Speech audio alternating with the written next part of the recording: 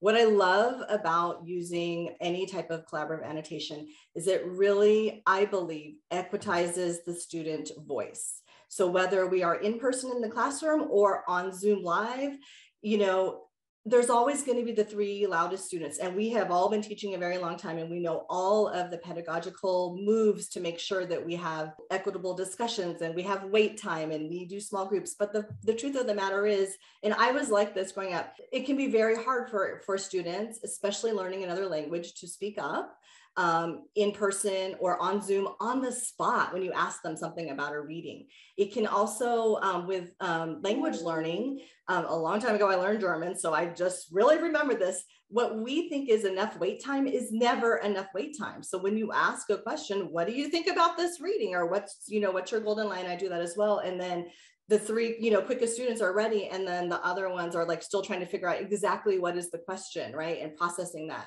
So on Hypothesis or on any collaborative annotation tool online, students have the time and the space to read carefully, to prepare what they want to say. And sometimes the quietest voice in the classroom is the loudest online, and you get to hear everybody's voice. Everyone has the space to do it in an equitable way. And I feel like that's the best way for student interaction.